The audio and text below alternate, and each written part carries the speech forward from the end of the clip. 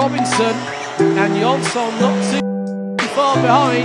But there the floodgates go. Well, nearly.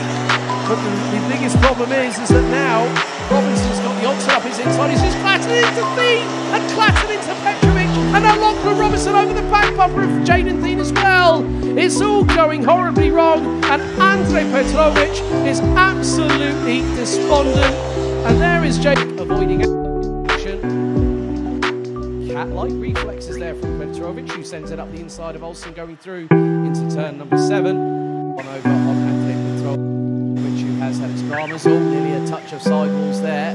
And Petrović looks to his right-hand side. Oh, there's a big touch! Big touch between the second weekend of July. There's more fights going on. Matilda Olson battling away with Rashid Ganem, and here comes Serbia's Andrej Petrović looking to go up the inside. That would have been going through turn number 8. The Serbian runs wide, coming out of the corner.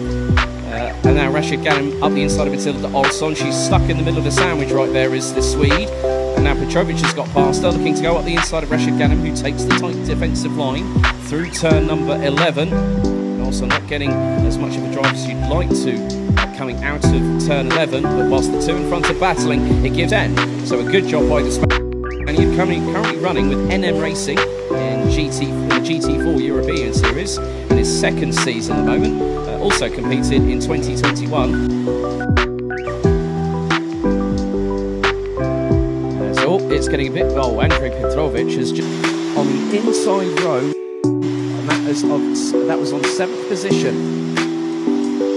Alongside him, he had Alexander Abkazava.